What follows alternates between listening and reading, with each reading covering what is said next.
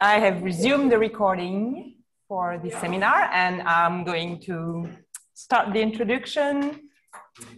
So I will have to mute everybody. Yes. And I will also ask everybody to please turn off their cameras during the seminar, except for Graeme, of course, and then turn them on again at the end for the discussion. So I will start by acknowledging that we are on the traditional land of the Noongar people, and I'd like to start by paying my respect to the traditional owners of the Wajak Bujar and pay my respect to their elders.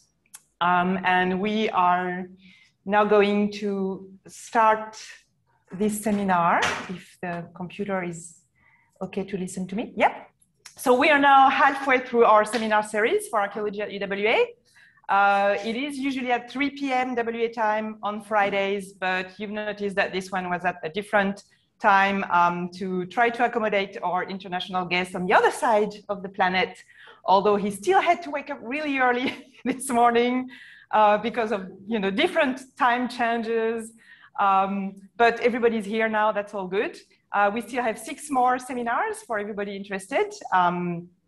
And just quickly, next week, we're going to have Candace Richards from the University of Sydney talking to us about new scientific methods applied to the archaeological collections in the Chao Wing Museum and how these impacted the way that the exhibitions are being prepared now. You can know all of these events and seminars by following us on our numerous social media platforms, Twitter, Facebook, and the Eventbrite page for all of these seminars, so please do so. Just a little bit of housekeeping for everybody, specifically online. Beware that you're all recorded. Everything that you will say, do, and every message that you send is recorded, but also actually shown on a really big screen in the room where we are. So even if you think that you're sending me a private message, it's there, okay, on the big wall. So just be careful. And now I can finally introduce our guest speaker today. We're very happy that Professor Graeme Warren from University College of Dublin has accepted to give us a talk today. So he's a professor of archaeology there and specializing on hunter-gatherer archaeology, specifically European Mesolithic. And today he's actually going to question this appellation. Is there actually such a thing as hunter-gatherer archaeology? So obviously we're all really interested to hear about that. Thank you very much, Graeme.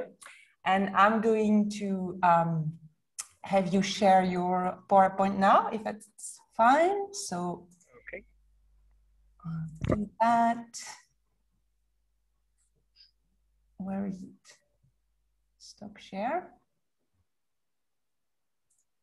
Yes, and now it should be good for you. Okay, just one moment.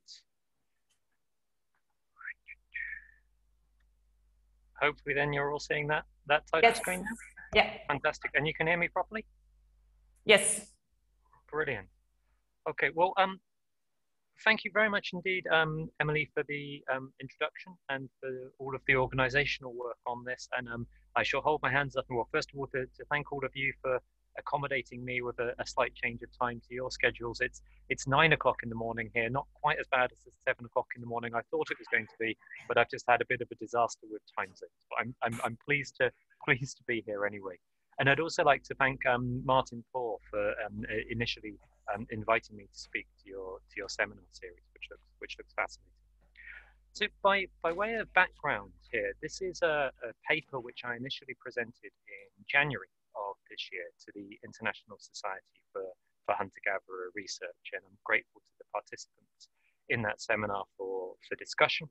And it was recently submitted to a special issue of the journal Heritage, a special issue focusing on cultural heritage amongst hunter-gatherers. And I'm delighted that that was accepted, subject to minor revisions, and that the editors have allowed me to use feedback from this seminar as part of the minor revision process. So you can think of all of yourself as part of the refereeing process of this paper, and I'll have a chance hopefully to incorporate your feedback into the revisions of that paper. In a tweet promoting this, Martin suggested that this paper was a provocative paper, a provocative title. I don't know whether that's the case or not. It's certainly, for me, it's been a very personal question that I've needed to try and work through, a question which has become very important for me. And I'm pleased that the response I've had to this so far suggests that process of reflection has been of use to others. And I think before developing that argument at all, I think it's important to stress the positionality of my work and the framing of this question, which is I'm a European, I'm English by background, although I live in Ireland. I've lived in Ireland for nearly 20 years, and I'm a citizen of Ireland. And I'm a specialist in Northwest European archaeology of hunter-gatherers, the Mesolithic period. And I realize and recognize that my answer to this question, is there such a thing as hunter-gatherer archaeology, is very much a European question. And that's why I'm delighted to have the opportunity to present this to an Australian audience. And I'm really, really looking forward to your feedback and suggestions about how I developed this argument and some of the ideas that are associated with it. So I hope to speak for no more than 40 minutes to leave plenty of opportunity for that discussion at the end. I start with an image I drew at the age of about 7 or 8 years old in 1980 or 1981 as part of some work I was doing at what was junior school at the time. I'm very grateful to my mum and dad for preserving this image. It wasn't always clear that my path would lead me to hunter-gatherer archaeology, so this is rather prescient. And I show the image here to highlight the way in which the popular idea of hunter-gatherers is produced in different ways, almost if we like the co-production of these powerful ideas of what hunter-gatherers might mean. So clearly there are people in the world, both today and in the past, who live lifestyles that we might describe as hunter-gatherers. And we have a variety of what we might call scientific evidence about those ways of life. But that evidence is also then caught up in a whole suite of processes of knowledge production. And the relationship between what we call hunter-gatherers and those lives that people lead is not completely straightforward. And one of the key processes here is education, the way in which these ideas are embedded in educational practices. And clearly that's what was going on here. We were being taught about human evolution, hunter-gatherers, the adoption of farming. I'll show another picture a little bit later on. And here, ideas about what makes people different. Ice Age man has well-developed brains and has tools. These are some of these distinctive characteristics. But this is really just to highlight that even at a young age, in a Western European context, Southern English school, these ideas about what hunter-gatherers were are being reinforced through particular forms of pedagogical discourse. And I've increasingly realized that this is more or less what I've been doing for the last 20 years. I teach hunter-gatherers and I teach hunter-gatherer archaeology at UCD, and I have done for 20 years. And actually, probably in recent years, I've used that phrase more and more. I started describing myself perhaps not so much as a Mesolithic specialist, but as someone who worked on the archaeology of hunter-gatherers with a particular focus in the prehistory of Northwest Europe. I became quite involved in the International Society for Hunter-Gatherer Research. I serve on their board, and I'm hosting the next of their CHAGs, the Conference on Hunting and Gathering Societies meeting. The next one of those is in Dublin next year, and I'll say something about that towards the end. But within ISHGA, I was advocating for more, within ISHGA, I was advocating for more hunter-gatherer involvement, for the role that hunter-gatherer archaeology should play within the broader hunter-gatherer research community. And just last year, I managed to get passed through UCD a brand new master's course on hunter-gatherer archaeology, which starts in September 2021. So in all of these things that I'm doing, I was reiterating the idea that there is such a thing as hunter-gatherer archaeology. And one might have suspected that because I was doing all of these things that suggested there was a thing called hunter-gatherer archaeology, I actually knew what that meant. But over the last 18 months, I became increasingly less certain that I did understand what I meant by that phrase. And a series of overlapping questions became really important to me. Is there actually such a thing as a distinctive hunter-gatherer archaeology? Is it different than other kinds of archaeology? And if it is different, how might it be different? Is it the same in different places throughout the world? And if there is such a thing, and knowing how problematic the term hunter-gatherers is, and we'll come back to this, how can we justify continuing to use this term? And this paper is really an attempt to unpick that that doubt that was growing in me about this repeated use of this term. So what is hunter-gatherer archaeology, and is it different? If we turn to some of the kind of standard review papers, there's a reasonably straightforward statement that hunter-gatherer archaeology is different. So an apprentice, for example, argues that achieving a comprehensive knowledge of past hunter-gatherers requires knowledge beyond the standard training received by other archaeologists. And that's good. We can feel good about that. We have something more challenging. Vivian Scheinschon, in another summary, overall again says, hunter-gatherer archaeology is different. It's actually very basic and very straightforward. And I think what she's arguing about here is really about the character of the materials that we deal with, the character of the distinctive, possibly distinctive material for hunter-gatherer archaeology. But both of these papers are very short papers. They're in encyclopedias of archaeology or the social sciences, and they don't really have a chance to pick at what this difference might be and to build to my mind, an in-depth or compelling argument. And it's this that I want to try and tease out a little bit today. So I'm going to approach this through four, what we might call prisms, although don't take that metaphor too seriously. It's four questions, four vantages, if you like. The first suggests that hunter-gatherers are a distinctive object in themselves. There's something different about hunter-gatherers. The second suggests that hunter-gatherer archaeology is carried out in the same way across the world. The third, that hunter-gatherer archaeology has distinctive material remains that it deals with that other types of archaeology don't. And finally, that hunter-gatherer archaeology focuses on distinctive questions that other types of archaeology don't. I'm going to go through these in turn. Just to note at this stage, what I'm talking about here is not archaeology as practiced by hunter-gatherers, but the archaeology of hunting and gathering groups. And I'll talk a little bit about indigenous archaeology later on. I'm also talking, and have chosen to limit my discussion to the archaeology of Homo sapiens populations. I'll make a couple of brief references to pre-sapiens populations, but I don't have the expertise to be able to talk confidently about pre-sapiens population.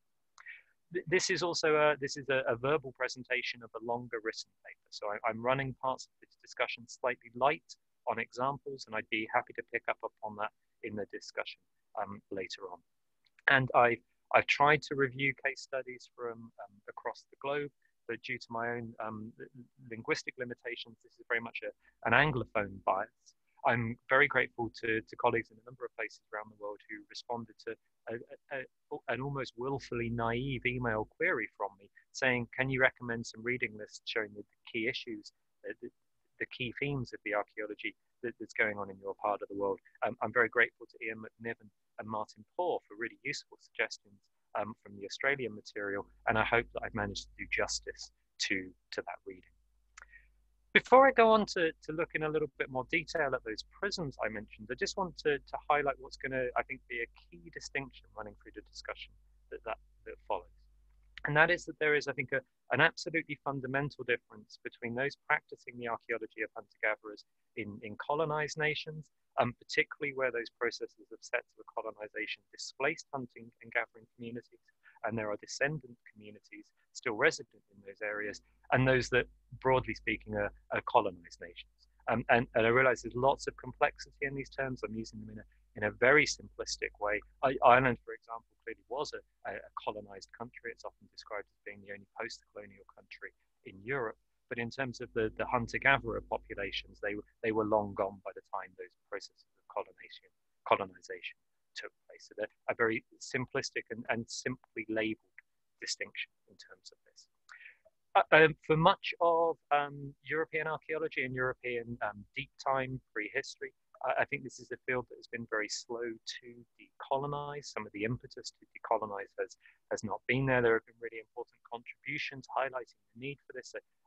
Martin and Jackman's book on interrogating human origins is really important here, but we're still moving into this space. And myself and colleague Ben Elliott from the University of Newcastle are running a workshop in a month's time on decolonizing the Mesolithic, really trying to reach out to Mesolithic practitioners to see if they feel there is a need to explore this agenda, what the issues involved might be, and how we move this forward. But this is the whole decolonizing movement has not had the impact that we might have expected it would. And within this, and I've taken from my reading of this material, the need within the decolonizing practices and in terms of practicing archaeology with indigenous and descendant communities, the significance of providing ethical space in terms of the construction of knowledge, providing ethical space to bring practitioners together, and as Ian McNiven has it, within that space to identify and expunge any colonial underpinnings of the thought that we use. And that runs behind some of the arguments I want to develop as well. Okay, so returning to our prisms themselves, the first prism here would be to suggest that there's unity in hunter-gatherer archaeology because there's unity in the concept of hunter-gatherers itself. And I think the first point to make here is, of course, that we recognize the idea of hunter-gatherers is a distinctively problematic concept. It derives from a particular context, especially that of 18th century Scottish Enlightenment thought. Now that drew on much more long-standing ideas about the relationship between subsistence and different types of societies, but it took a particular form in the thought of the Scottish Enlightenment and played a fundamental role in the development of social evolutionary models, which themselves were part of a suite of ideas which enabled colonial atrocities from land grabs through to genocide. And hunter-gatherers, that idea of hunter-gatherers is implicated within this. And that's highlighted by Ian McNiven and Lynette Russell in the comment at the bottom here, where in a much more post-colonial context, they ask why these types of really problematic categories remain important in our practice today.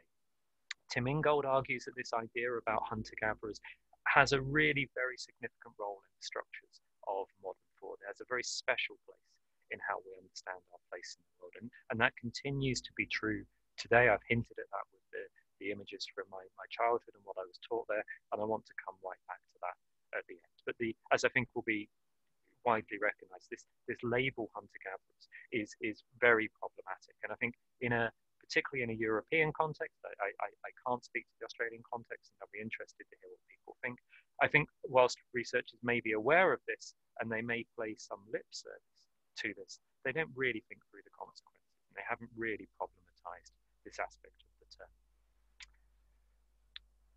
The term hunter-gatherer, even if it is problematic, might still be argued to be useful if it allows us to better understand patterns of similarity and difference between different human groups. But it's long recognized that it doesn't. And two examples here, one that will be very familiar to you, and this is thinking perhaps about the intensification debate of the 1980s, and the long-standing recognition that the labels that were applied as horticultural communities in Papua New Guinea and hunter-gatherers in Australia masked very similar historical processes in those areas, and that those labels themselves determined quite different approaches to those societies. Or we can think about the difficulties of using these labels of hunter-gatherer and farmer during the transition to agriculture, as Bill Finlayson, amongst many, many others, have argued. And really here, these boundary definitions between hunter-gatherers and farmers, they've shifted and moved over time. They're very difficult to maintain. And in some ways, we can see that we've begun to introduce analytical modifiers to help police those boundaries. So we talk about low-level food production. We talk about complex hunter-gatherers, bringing in more ways of still trying to retain aspects of these very strong categories, but clearly highlighting the problems they have in highlighting similarity and difference.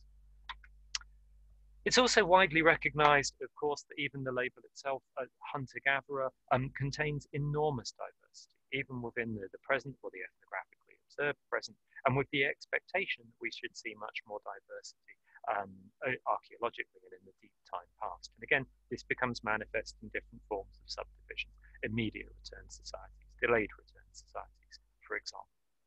Now, the way in which anthropologists have defined hunting and gathering societies changes over time, and Nurutberg David's paper that's referenced here on the slide is really useful for highlighting this, a shift and a movement from definitions that initially focused on subsistence through forms of social organization, and then into different ways of understanding the world and other peoples within that world overall. And I think archaeological definitions tend to be less well developed than the anthropological definitions. In many instances, the archaeological definitions tend to start with subsistence, we'll come back to this later, and the other attributes are considered to follow this, either implicitly assumed or through different forms of analogy and stereotyping. And what we often end up with is perhaps quite a highly normative view of hunting and gathering societies in the deep time past through the importation of what's often a model derived from the general foraging model and man the hunter. But David argues that in terms of the diversity of hunting and gathering communities in the present, what we can best think of is a series of partially shared features. And I want to come back to that idea that you create a definition by partially shared features. That hunting and gathering groups can be characterized by their subsistence strategies, the hunting and gathering, their band society, the social institution of sharing, and then a variety of ideas about their relationship with the environment and others and overall. What's really interesting here is actually as you work through these definitions, these are not all straightforward to operationalize archaeologically. You can do some of them, and I think you can possibly even do most of them, but some of these are difficult for archaeologists to deal with. And I think it's worth just raising the question now whether anthropological and archaeological definitions of hunter-gatherers are actually the same. And if they're not the same, what the consequences of that are for our practice. So the idea that there's unity in this object matter of hunter-gatherers themselves provide unity for our discipline doesn't seem to hold. And again, this has long been recognised. So an archaeological perspective from Bob Kelly, a self-proclaimed dirt archaeologist who has written one of the most influential summaries of hunter-gatherer ethnography for an archaeological audience, suggests there's nothing wrong with using this term hunter-gatherer, as long as we recognise it doesn't explain anything. It's only something that's there as a heuristic and a teaching device. So our first prism suggests that there's not unity in this for our practice.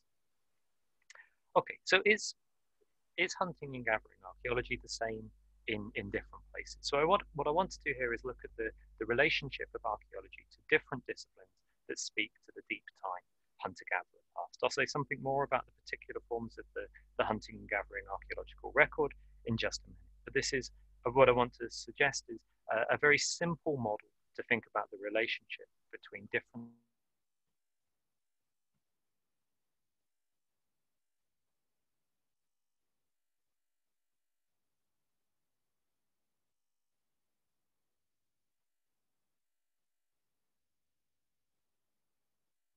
arguments about the political, social, or economic context of archaeology in different regions.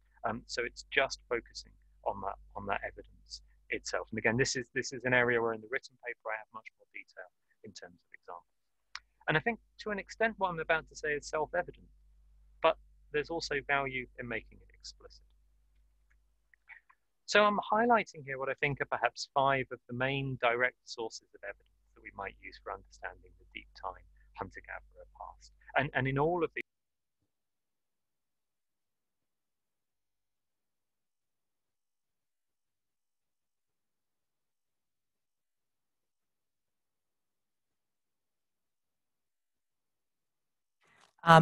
hello, everybody. I think we've lost Warren, so I'm going to find him again. Oh, he's back. Are you still muted? Yes. Sorry about that. When did you lose me? The slide with all the different conceptual circles. Okay, I will try again. Apologies. Can you see that? Not yet. Maybe I need again. No, we can't see yet. Sorry, it's me. I need to go back to screen sharing. Yes. And Oops. yeah. Find the right place. Sorry about that. That's okay. It's all the online digital world thing. Are we good now? Yes, we're all good. Thank you. Okay, brilliant. Sorry about that. So yeah, I think there are probably 5 primary sources of direct evidence we use to reconstruct the lives of deep time hunter-gatherers in different areas. And I think what's really important here is that the archaeology is improved as a practice through that relationship with other disciplines. So just very much in brief here, the archaeology is clearly associated with the study of past material culture, and nice little picture here of some polished slate artifacts I've been working on at the moment from late Mesolithic Ireland. And as I say, I'll say something about that in just a moment. In many areas, we also use genetic evidence, both ancient genetic material and contemporary population genetics, in order to make statements about the hunter-gatherer past.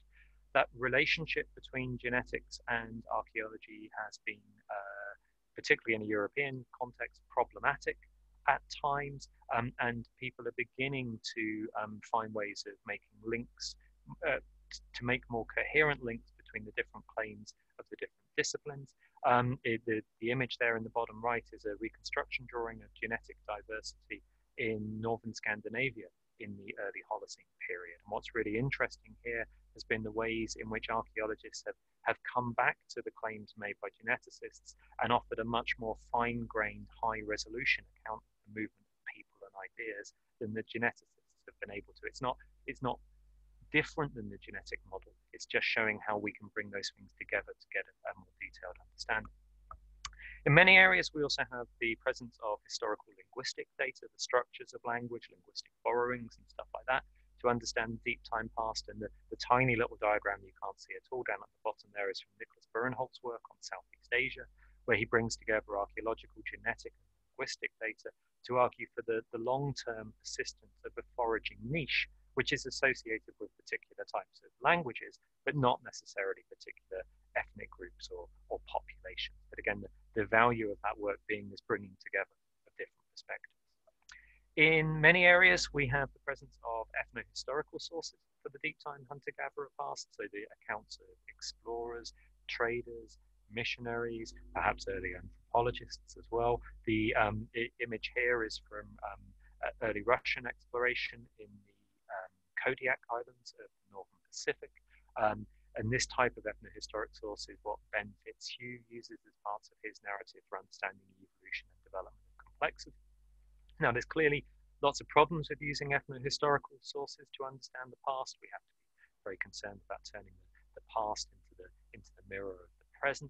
And we have to understand how those processes of contact transform societies and hence the nature of the sources that we have. But it's clear that working with ethnohistorical sources is very different from working in contexts where they're not present. I remember a conversation with Colin Greer. Colin works on the Pacific Northwest Coast material. He and I were talking after a conference session where he presented and I presented on the Mesolithic Europe. And Colin just asked me, where do you get your analogies from? Because we don't have that possibility of direct historical continuity, and we don't have those ethnohistorical sources. And finally, in a number of places, we have indigenous or oral tradition providing very strong evidence for how people's lives were organized in the deep time past. I'll talk about this a little bit more in just a moment. Just one example here that will be very familiar to you, and that's Patrick Nunn and colleagues' work on long-term preservation of understanding of sea level change and landscape loss. I think one of the most significant changes in recent years in archaeological practice has been an increasing recognition of the potential and the value of these types of sources of evidence. So I think that's probably self-evident, that breakdown. And as I say, that it's those interactions that are of interest to me. But what perhaps is more interesting is then when you think about how this works in different parts of the world. So for example, I think arguably in Australia, and these are shaded in the same colors, but it's not to imply they all have exactly the same weighting. But arguably, I think in Australia, the reconstruction of the deep time past of hunter-gatherers integrates all of these sources of evidence to greater or lesser extent. In Siberia, in contrast, material culture is important, genetics, linguistics, and ethno-historical sources, but to my understanding, much less use of indigenous or oral tradition, and there's certainly much less indigenous archaeology. In Europe, by contrast, particularly Western Europe, we have material culture and we have genetics, but we have virtually no linguistic evidence, absolutely no ethno-historical sources or indigenous tradition. We might, if you like, on the one hand, think of hunter-gatherer archaeology in Europe as a pure form of hunter-gatherer archaeology, but I think it's better to phrase that as being a very impoverished form of hunter-gatherer archaeology. And just by point of comparison, again, if we were to think about pre-sapiens populations, again, you're only thinking about material culture and genetics. So coming back to my original comment, is hunter-gatherer archaeology the same in different places? That very simple model suggests that it can't be. It can't be at all.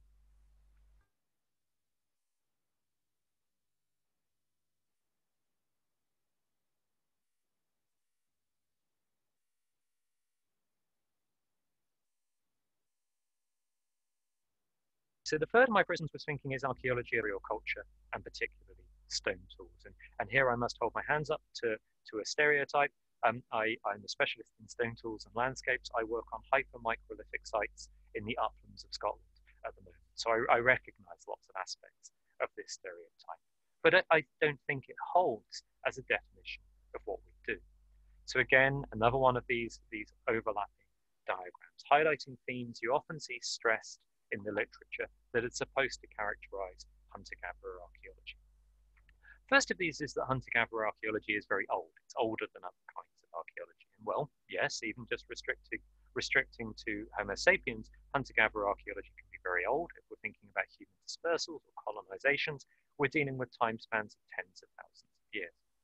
But of course, in some places, agricultural communities can be very old. In Southwest Asia, for example, you're probably talking about agriculture from 10,000 or 9,000 years ago. And much of the hunter-gatherer archaeology people deal with around the world is much younger than that. So it's not sufficient just to say that hunter-gatherer archaeology is old.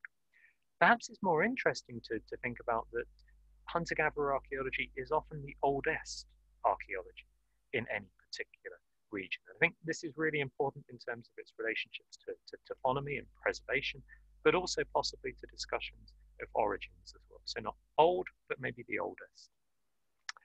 Hunter-gatherer archaeology is also often considered to be highly taphonomically altered, and this is obviously related to these issues about age. This operates at site level as well as levels of the landscape, and we have, I think, and it should be a source of pride to us as a discipline, we have a significant history of integration with geoarchaeology and paleolandscape reconstructions. We're, I think, good at recognizing increasingly good at recognizing the time averaged character of the evidence that we deal with and adjusting our analytical approaches appropriately. Now, these issues aren't exclusive to hunter-gatherer archaeology, but they're particularly well developed there, and arguably, I would say, in the archaeology of agricultural communities in Europe, these issues are significantly underdeveloped. Final 2 points I want to make both relate to the same overarching comment, and I realize I have a spelling mistake in this now, which is many people claim that hunter-gatherer archaeology is distinctive because hunter-gatherers have a relatively limited range of material culture, and that this limited range of material culture might be related to the mobility of these communities or a lack of hierarchy within these communities. And again, both of these break down when we look at them in terms of a distinctive definition. In terms of hierarchy, we don't have to get too involved into conversations about whether or not the early human groups were characterized by egalitarianism or not, to recognize that there's sufficient diversity in social organization of hunter-gatherers, many of which are not egalitarian at all. Or in terms of thinking about mobility, yes, many hunter-gatherers are mobile, but not all of them are, and all societies are mobile in different ways and in different extents. And we might, for example, make comparison between the archaeology of hunter-gatherers and the archaeology of pastoral communities. So again, these aren't exclusive definitions. And even that idea of a limited range of material culture simply breaks down in many contexts. These are just a couple of screen grabs from the wonderful excavations carried out by the University of Aberdeen at Nunalek, a Yupik Inuit settlement eroding out of permafrost in the far north, with a fantastic array of material culture.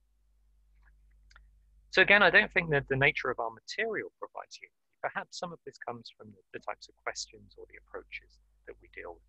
Now, some of the themes that people sometimes talk about as characterizing hunter-gatherer archaeology are important. Anna Prentice, for example, says that hunter-gatherer archaeology is much more interested nowadays in landscapes and gender. And I think that's true, but that's clearly not distinct to hunter-gatherer archaeology. That's a broader suite of changes in terms of archaeological practice. Again, I think there are some themes which seem perhaps more distinctive. I just want to run through these now. So the first is you'll see a common refrain that suggests that hunter-gatherer archaeology faces particular challenges in understanding social aspects of the past. And this is really tied in, going back to the ladder of inference and a whole series of old ideas, which suggest that we're on much more solid ground reconstructing subsistence, and anything beyond that is quite problematic. And what's actually happening with a number of those accounts is that they'll seek to interpret subsistence, and then a lot of the social stuff comes in through normative analogies at various degrees of explicit or implicit argument. But I think here, coming back to that idea about the ethical space for our research and trying to understand the past in terms of human lives, I think it's absolutely essential that we seek to understand the social world worlds of the past. And I'm concerned that this refrain that we have so many methodological challenges around this, that pessimism downplays the creativity of so many wonderful and different approaches to understanding the social worlds of the past. So I don't think that methodological challenge is an appropriate way of trying to define what we do, because I think fundamentally that's a very pessimistic definition. Hunter-gatherer archaeology is also obviously strongly influenced by evolutionary perspectives, particularly what we might broadly talk about as the field of human behavioral ecology. That's particularly characteristic of hunter-gatherer archaeology. It's also there in terms of discussions of the origins of agriculture, but much less frequent in periods following that. And I think probably most hunter-gatherer archaeology practitioners have some awareness of, some familiarity with the approaches of HBE. These are obviously very, there's been a lot of criticism of HBE on a variety of different grounds, but in terms of the discussion today, and again, thinking about that ethical space for how we understand the human past overall, I think it's really important to understand that the criticisms of HBE, which have been strongly opposed to the idea of imposing a rational economic actor into the deep time past, into what some have suggested is almost an act of colonization of the deep time past again. Hunter-gatherer archaeology is also clearly interested in the origins of key traits. So hunter-gatherer archaeology looks at things like the adoption of agriculture, the origins of inequality, where gender divisions may lie in different ways. And this is an important part of what we do. But it's not the only archaeological discipline that looks at the origins of key things. The archaeology of the medieval period, for example, is sometimes very bound up with questions around the origins of capitals. So we're not the only archaeology that's looking at origins. And what may be of interest here, and this comes back to that powerful idea of hunter-gatherers, is that the origins we deal with are often seen to be in some ways fundamental to who we are as people, to who we are as a society.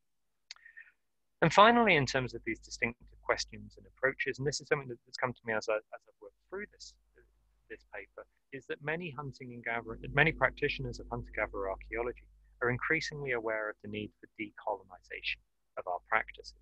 And this is where we might think, for example, about the rise of indigenous archaeology and how our practice relates to colonial legacy.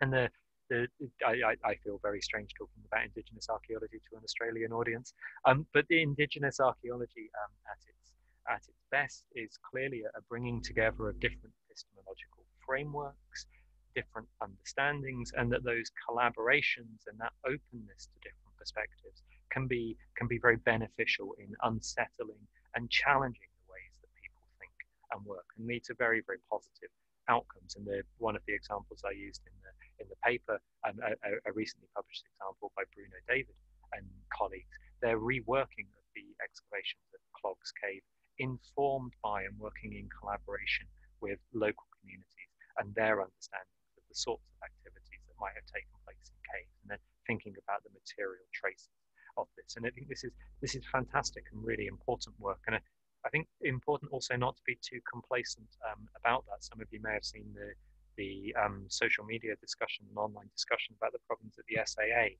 at the moment, with papers being very, very critical of NAGPRA and very critical of indigenous belief systems in relation to this. So we shouldn't be complacent about the achievements of indigenous archaeology.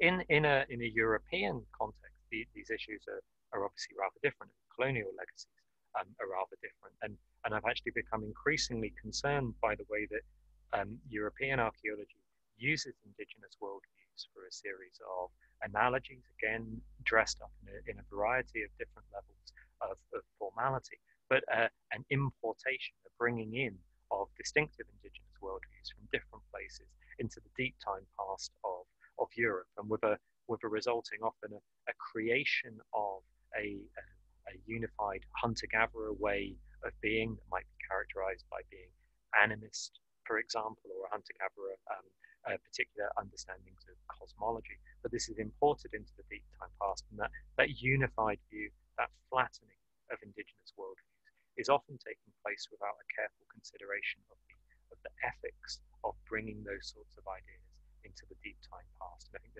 there's a need for reflection around that.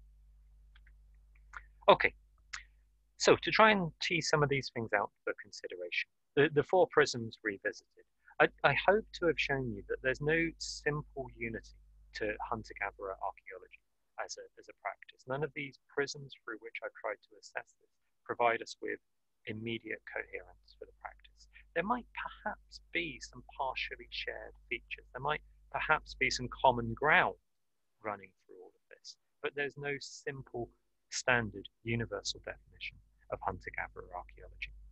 So if that's the case, how might we justify continuing to talk about it? So we have this commonality, but how can we continue? Why is it of value to continue talking about this? And here this comes back to this idea about positionality. Where are you asking the question from? What are you trying to achieve? To come back to Bob Kelly's comments, what is the heuristic and pedagogical purpose that you're trying to achieve? So the first point, I think, is that by talking about a hunter-gatherer archaeology, we enable the creation of communities. We enable the bringing together of people with some form of common ground who might share interesting discussions and ideas, different perspectives, different approaches, but coming together to see how those help each other think about the deep time past. And perhaps the most obvious example of this in terms of communities at the moment is the International Society for hunter-gatherer research and their CHAGS meeting. Although I must note this picture is from Vienna in 2015. This is their closing plenary, what have we learned? And there's 4 anthropologists and 1 archaeologist on the stage. But that's something we're working on and trying to improve. I think in my particular context, there's another reason for thinking that there remains value in talking about a hunter-gatherer archaeology, and that is within the European context, the continuing public power of this idea of hunter-gatherers as a really important way of thinking about human diversity. And Noah Lavey, Alice Roger, myself recently submitted a paper arguing that in popular culture in Britain and Ireland, hunter-gatherers are presented as the antithesis and the antidote to the problems of modern society, that they're in a variety of different fields, through public health, mental health, through things around forest school, through things around prepping. These are continually being presented as a way of solving the problems that we face in the modern world. And I think that public interest in the concept here is a significant opportunity for us as practitioners, as people researching the deep time hunter-gatherer past. And also, I must acknowledge that I work within a neoliberal university context.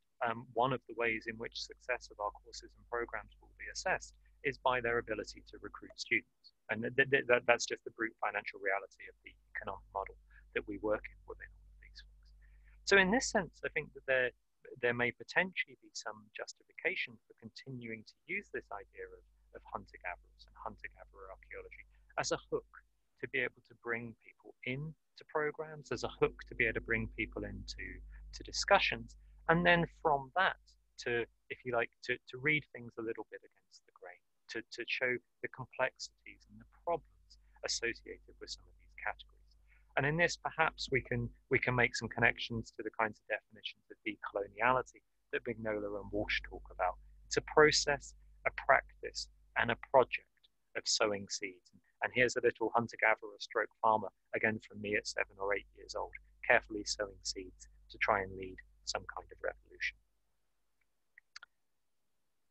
In terms of the subject matter, Thomas Whitlock, in a really useful summary paper, offers a really interesting definition of hunter-gatherers.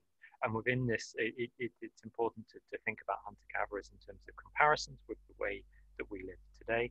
And he suggests that what's interesting about hunter-gatherers is that, or studying hunter-gatherers, is that it enriches the spectrum of possible life ways that humans have been able to bring about. And it enriches our attempts to understand how humans create any kind of particular socio-cultural environment in the first place. And I think that this idea that hunter-gatherers help us think about alternatives is absolutely critical. And in an archaeological sense, we can imagine different pasts and hopefully use those to think about different futures. So, is there such a thing as hunter-gatherer archaeology? Well, I think there can be, or there might be, if we're aware of the limits of this term and the implications of its use. And I'm aware that a response to this question will be different from a European perspective than it might be from others. And I think whilst there's no simple unity to the craft of hunter-gatherer archaeology, we might be able to talk about some partially shared features that enable us to create communities of research, to share ideas, to share methods, to share reflections, but perhaps to share an attitude, if you like, to some of the things we do in our knowledge production. I think in an Anglophone European context, the power of hunter-gatherers is such that working that concept against the grain can be justified as a position. And I think if we think about hunter-gatherer archaeology as a practice that seeks to understand past hunter-gatherer lives to enrich our understanding of the spectrum of the possible, there's a useful space for that. I think to be effective, and this comes back almost to this idea about the ethical space, and perhaps that's the core of this whole discussion. Hunter-gatherer archaeology must be self-critical in developing its perspectives, not least given the problematic history of its concepts. And I think it needs to be global in its outlook. We need to learn from each other, and this is enabled by transnational communities of research.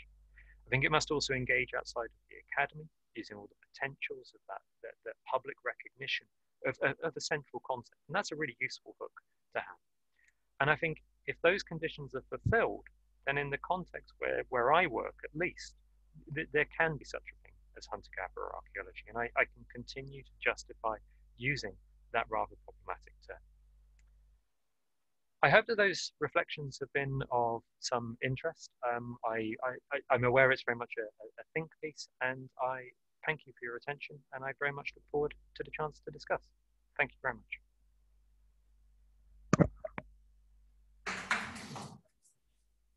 Thank you, Graeme. I'm going to let everybody come back. Excellent. Do you want me to stop? Do you want me to stop screen sharing at that point? Yes, you could. So maybe we can actually share the images for most people here. So for the people online, please, can I ask you, if you want to ask a question, to first send a message in the chat so I can see who is going to ask a question. And at the same time, I can try to check who in the room wants to ask a question. So is there anyone in real life who would like to ask a question here before we go to the digital people? Martin?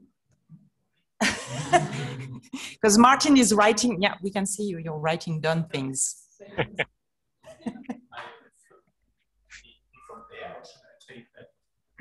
I thought, hello, Graeme, can you hear me?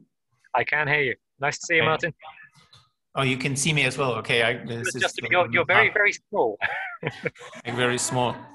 Yeah, thanks for that. Yeah, actually, I didn't think that I should say something immediately, because maybe somebody else, because we maybe have more opportunities to chat about that. But just one actually question for you is because you talked about that there is a growing interest in Europe or in general in hunter-gatherers, and you know, and in this, and I actually was interested in, you know, how you think one can responsibly take advantage of that, because of course that when you say, of course, we need to attract students in that respect, because of course my impression is that the current interest in hunter-gatherers is of course very much driven by the fact that they are over-romanticized as, you know, in this kind of like original condition of humanity where everything was sustainable and equality, and actually is a mirror image of all the problems that we are facing globally at the moment.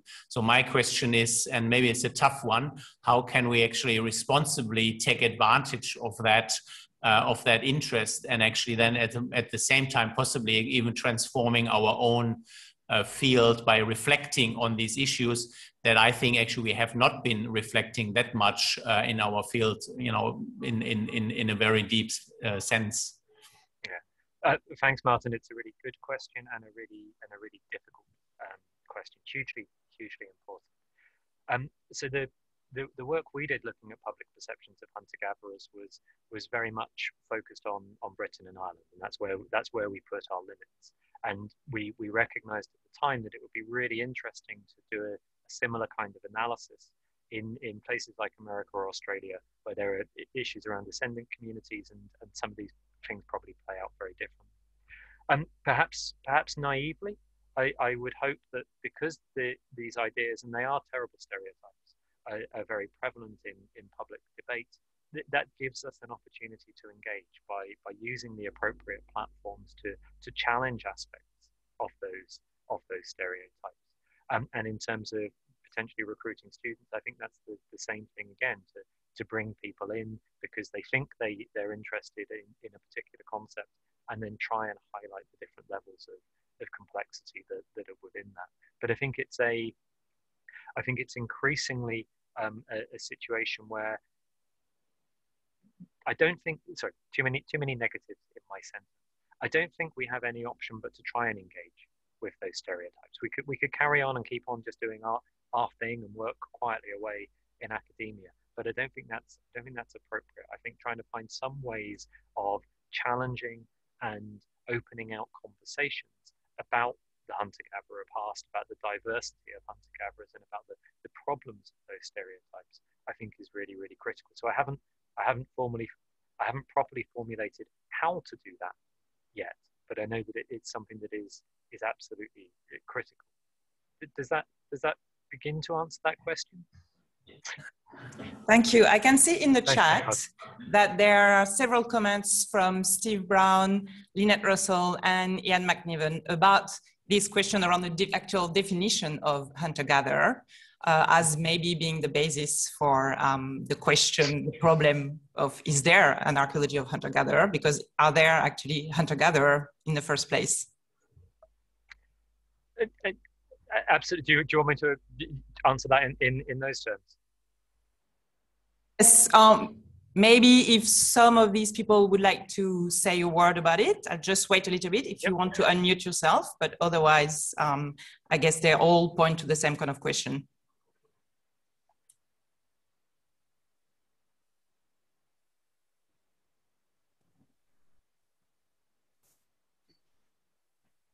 I suppose I could say something. Hello, Graeme. How are you going? Hi, Ian. How's things?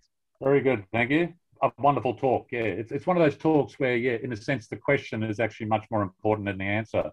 But yeah, if we want to bring what Steve is saying, what Lynette's saying, what I'm saying there, I mean, yeah, does it come back to the whole question of like, what is a hunter-gatherer? And if we go back to the original sort of formulation of hunter-gatherers as started by the Greeks, Romans, like you pointed out there, that Lynette and I were talking about, but also coming into the whether it's the English Enlightenment, the Scottish Enlightenment, etc., where these ideas really start taking sort of a more solid shape. I mean, it really is a case of hunter-gatherers are defined more in terms of what they don't have. So these are it's a negative. So these are societies that don't have, in particular, sort of horticulture or agriculture.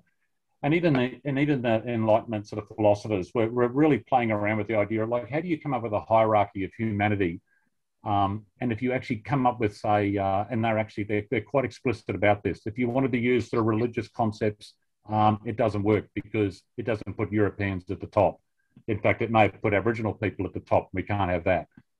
If you want to use sort of even sort of certain types of technology, etc., it doesn't work. The only way that they could sort of, in a sense, rank people successfully as the foundation of social evolutionism was to bring back this whole idea that let's go back to basic subsistence strategies. So, and that's where we get the idea of hunter-gatherers being sort of formulated. So if we sort of bring all that together, yeah, it becomes deeply sort of problematic, and for the exact sort of reasons that you're looking into now. I guess we're not going to solve this tonight, are we? Because I mean, you're putting down the entire edifice of anthropology and much sort of archaeology around the world, and far be it to solve that tonight. But I guess it does come back to that issue, doesn't it? Definition. Yeah, absolutely, it does, Ian, and thanks very much for the comment. I agree with you. I think the question on this is more important than the answer, and my only hope is that by unpacking that question a little bit, I perhaps give people some things to think about. I think it's Steve's comment in the chat as well, saying that in an Australian context, he really wouldn't use the term hunter-gatherer. That's exactly the feedback I had from American colleagues as well. So I'd highlight again that my response is a European one. It's not something I'd wish to seek to impose in other contexts. that's not what I'm trying to do with all of this.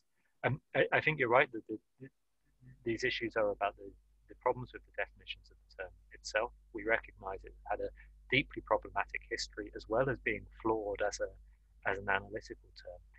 I suppose my mind has kind of wobbled on this as I've gone through the kind of journey of this paper locked away in my bedroom for the last 12 months because we can't go anywhere else at the moment. But I think in an Anglophone European context, I think the power of that concept the resonance of that concept is such that I've got more chance of being able to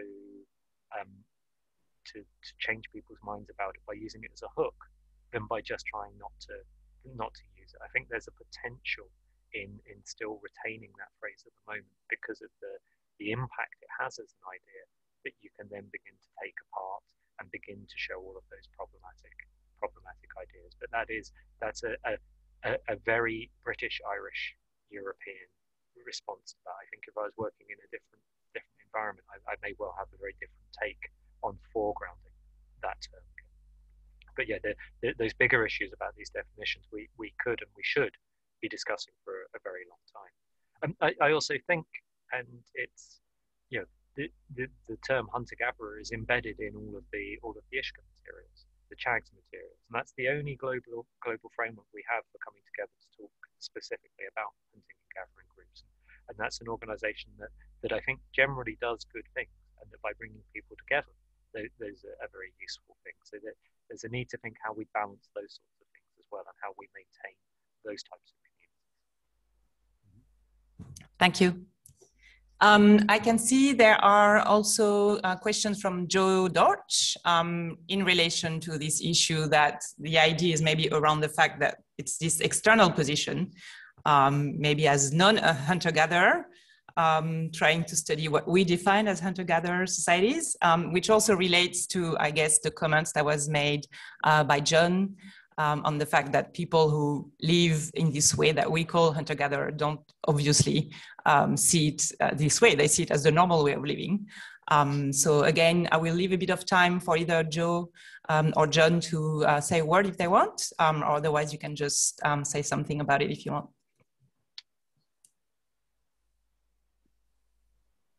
Joe, do you want to say something?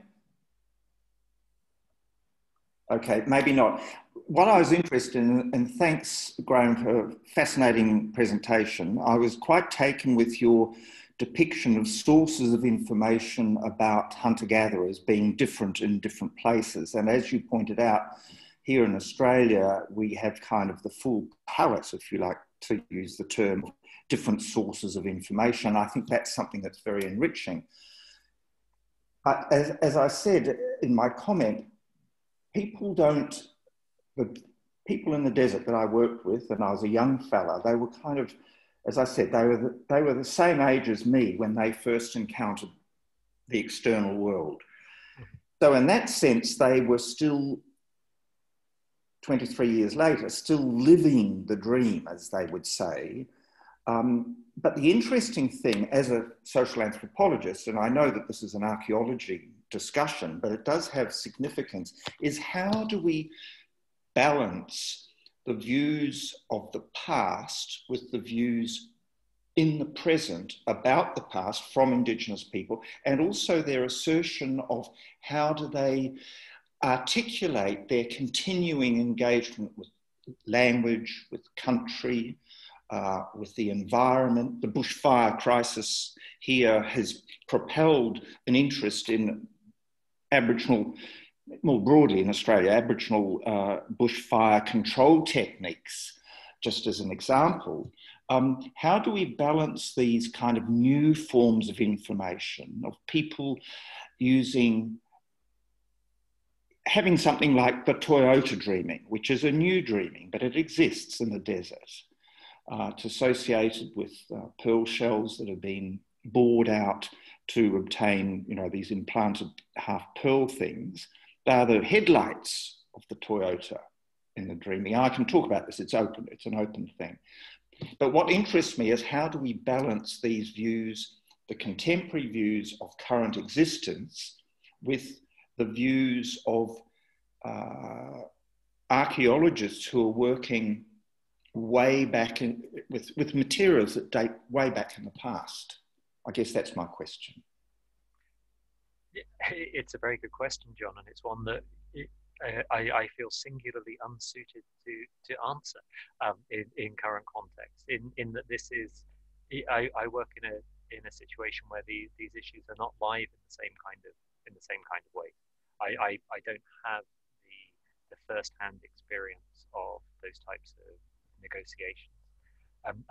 My understanding, and hopefully in part in the example I offered in the talk, that by creating the appropriate ethical spaces to bring different communities together, to bring researchers and different stakeholders together, there's the potential to create common ground to work through those issues and to bring those different perspectives together. And my understanding was that some of the most successful forms of indigenous archaeology resulted in those kinds of unsettlings and challenges to dominant viewpoints. But there are many people in the audience here who are much more experienced at actually working through that on the ground than I would be, and I wouldn't dream of telling people how to resolve those problems. I just don't have the first-hand experience. It would there'd be context I'd be fascinated to be involved in to try and see how those discussions play out.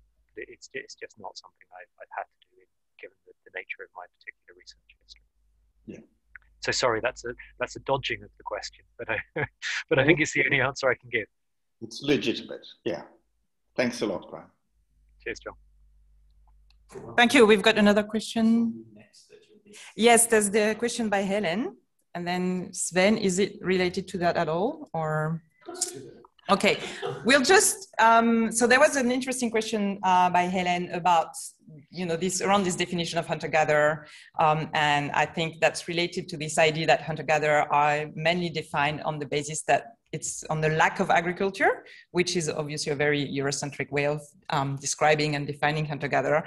And on this point, I was interested to see on the website of the International Society for Hunter-Gatherer Research, there's no actual definition of what a hunter-gatherer is supposed to be. So that's probably related if you want to say something more about that. And then I'll go to Sven for the question. Yeah, so I suppose the website's in need of an overhaul anyway, but the International Society hasn't, to the best of my knowledge, hasn't tried to provide a single modern definition of what a hunter-gatherer is. I spent a period of time as editor of co-editor of their journal, Hunter-Gatherer Research, and actually we spent considerable time in that discussion thinking about what examples can we include, what falls within that limit of hunter-gatherers. So there's no formal definition in that sense from ISHCA. ISHCA has tended to be very inclusive in its approaches. So no, there's no simple definition presented there. And I think it would probably be inappropriate for it to do so.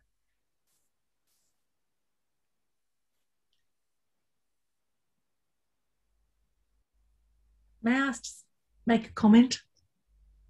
Hi, Lynette, how are you? I'm well, thank you, Graeme, and you. That was fabulous, absolutely fantastic, and I thoroughly enjoyed it. And particularly because you took me to my first true love, and that is Marx. And I think when it's all said and done, we all need to go back and have a damn good read and think again about what we're talking about when we're talking about economy or any of those kind of concepts that we take as a given. What you've done is really reminded us that it's much more complex. In fact, Steve Brown had a lovely comment in there. I've lost it now. It was in the chat. But I think it's really time that we do rethink these categories because they're not useful. I mean, they have a certain, a certain cachet, but they're not useful in what we're trying to do now. So thank you. Thank you very much.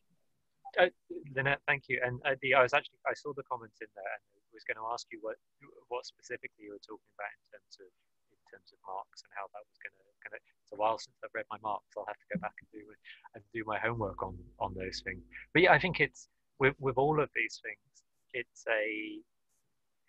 what we're trying to do with the category, with the labels that we're utilizing, and I think shining a slightly more critical light on some of the habitual ones is really very, very helpful. And yeah, and I think work that yourself and Ian have done has really shown some of these issues for this terminology. I think again in a European context, there's much less awareness of that that understanding of the post-colonial context of so much of our work just hasn't come through, and there's a very habitual use of these things in the academy and beyond the academy as well. And as I say, at the moment I'm arguing that it would be difficult to lose that term, and we're therefore better trying to be critical of it. But it all does depend on the questions you're asking and the types of things you're trying to do. Hi, Graeme, Sven Usman here from UWA. I've just got two quick comments which draw on all of those. So, one is the four sort of lenses that you present. I mean, those are useful, but I'd sort of put it to you that if you did the same for farming societies, you'd probably come up with the same conclusion as well, that there's nothing particularly distinctive about farming archaeology, for example. So drawing on Lynette and Steve and Ian's sort of comments is, in addition to Mark's sort of standpoint, feminism is quite useful in asking, well, who made these definitions and why are they making them? They're quite old now and they can be revisited. And maybe what we're really looking at are sort of people-land relationships that fluctuate. So going back, now 40 years to sort of Chasen Heinz's work on domiculture, showing, well, hunter-gatherers are perfectly familiar with the reproductive cycles of animals and plants and such like. And they have a much more subtle way, a change of intensity, if you like, rather than a change of mode in dealing with quite severe climatic, social, and other changes. And so it might be useful if hunter-gatherer, this term, is going to have any use. I think we could either do things like, we could do things like deploy it in unfamiliar ways. So for example, it's not just stuff that is very old. In African context, you find many what are called farming societies whose middens clearly show most of their subsistence is hunted and gathered, but they're not called hunter-gatherers, they're called farmers because of the teleology you mentioned in Ian McNiven's work, for example. And for example, Dee's question about what do the San call themselves or what do hunter-gatherers call themselves? Well, I mean, San, people like the Ko, most of those words mean people, or they have a prefix or suffix kova, the real people. Interestingly, other hunter-gatherers who they don't know are not real people. So real people could be non-hunter-gatherers, they could be hunter-gatherers. So I'd sort of reiterate that we shouldn't look, we should abandon the term and look instead at these intensities and types of people-land relationships. As a rock art specialist, I would chuck in there that rock art is a particularly agentive and well-informed artifact that gives insight to these. I appreciate the Highlands of Scotland might not have a whole lot of rock art in it. But, hunter-gatherer is too often, rock art is hived off again into a separate field of study once again and divorced from the hunter-gatherer, which is often then this material. But thank you very much. Yeah, and essentially I'll just sort of wrap up my thoughts by saying that the term is no longer useful and we need to challenge ourselves to be more creative in using something else. Thank you very much for the comment. To very live, it might sound it sounds strange given I ended up saying I thought we could justify continuing to use the term, but I agree with everything you said.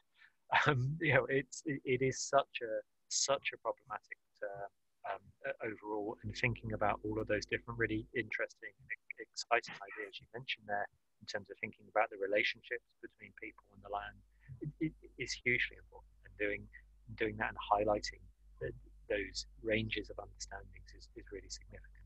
I think the rock art point is really important. Both Ian and Martin passed on a really interesting sample of rock art case studies to me, some of which I was familiar with.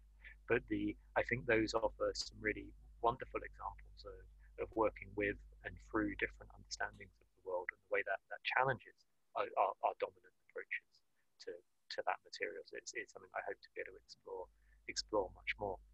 And you said that the four prisms you could apply to any kind of archaeological practice. Yeah, again, I'd agree entirely. I suppose all I was doing was trying just to find a way of thinking through and breaking down categories that we don't often question in quite that way, and breaking it down into smaller bits to help people follow a narrative. And I don't anticipate this paper was written very much in mind that it's going to be the first seminar paper I give to students on the new program in September.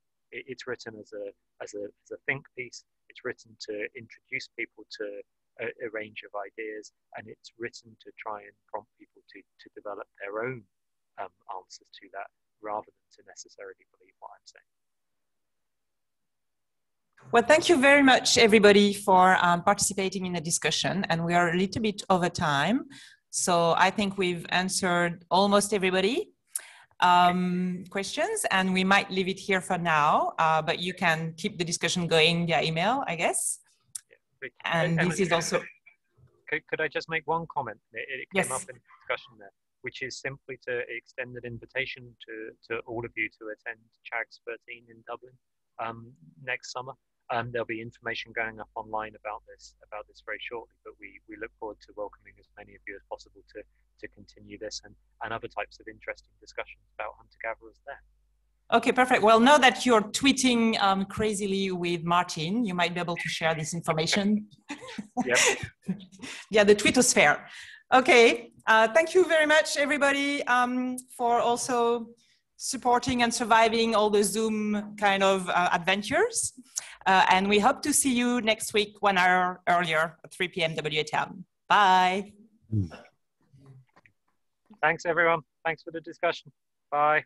Graeme, that was wonderful. Thank you. I hope I did justice to yourself and Martin's reading lists. Bye.